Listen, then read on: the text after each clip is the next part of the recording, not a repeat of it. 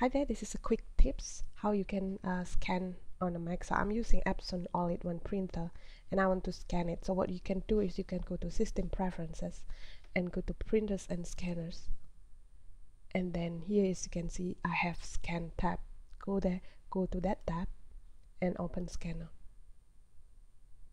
Now that it's scanned, we can click on Scan and it starts scanning actually my printer.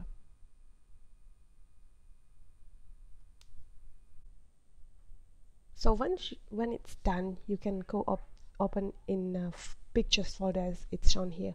Go to Finder and go to Pictures, and as you can see, there it is, our scan.jpg, and here it is. You can save it and you can print it or open it. So that's it, guys. Thank you for watching.